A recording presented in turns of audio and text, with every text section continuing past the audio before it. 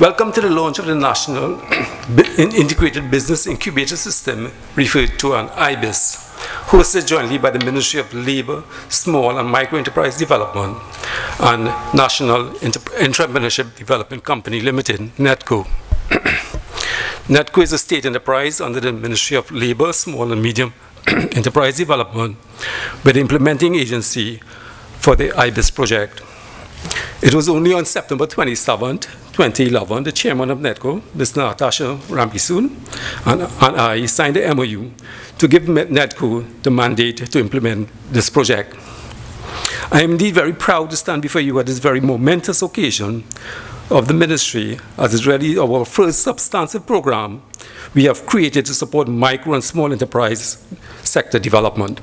Welcome to the launch of the National Integrated Business Incubator System, referred to as IBIS, hosted jointly by the Ministry of Labour, Small and Micro Enterprise Development and National Entrepreneurship Development Company Limited, NETCO.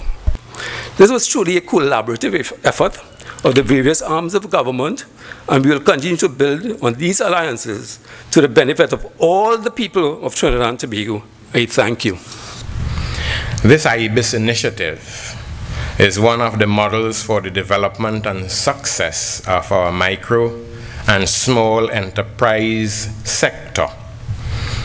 When it was conceptualized, the objectives of the Business Incubator program were to enhance economic development in communities and encourage the establishment of competitive and innovative MSEs throughout the country.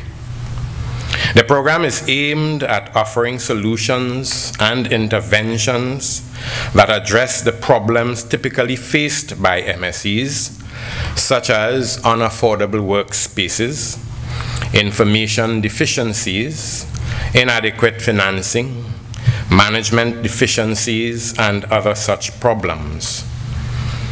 These aforementioned issues were identified as acutely problematic during our earlier consultations and resulted in the creation of our Integrated Business Incubator System. This program will be the spirit of partnership between the ministry's EDD, that is the Enterprise Development Department, NETCO, and MSE entrepreneurs.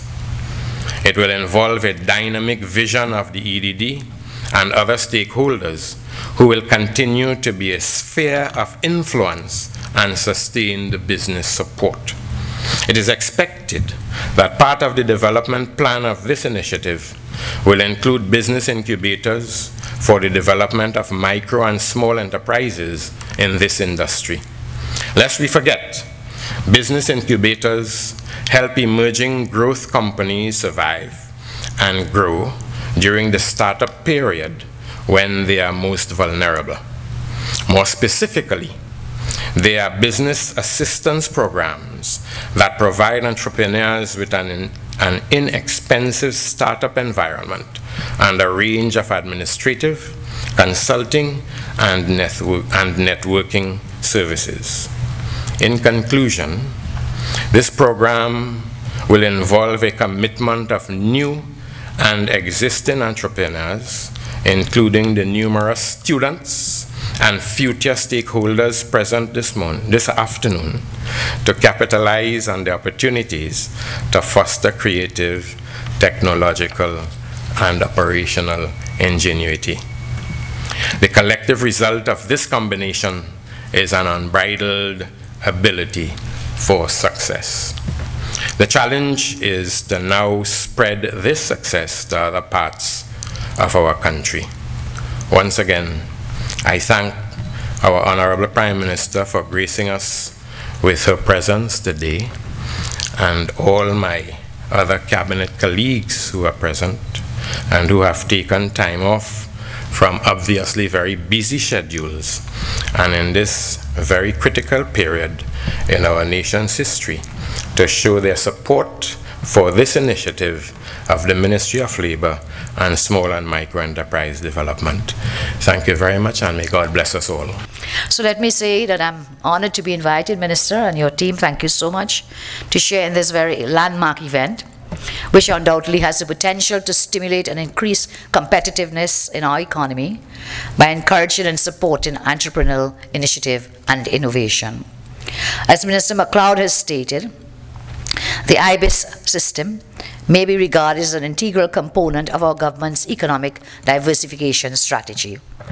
My government is fully cognizant of the fact that for economies to thrive and prosper, there must be high productivity, healthy competition, diversified skills, aptitudes, and competencies. And so with the rollout of IBIS, we will be strengthening our stated framework of sustainable development and thereby moving closer to prosperity for all. But at the end of the day, it will be the candidates of IBIS and others like you who will determine whether such support will be successful. Today, as we launch this program, I urge you to commit yourself to your businesses, commit the time, commit the resources, and most importantly, commit your energies to business. And wherever you think that it is beyond you, just remember some of the success stories we have read and heard about over the years. Any one of you here may be the next success story. May God continue to bless each and every one of you, and may God continue to bless our nation. I thank you.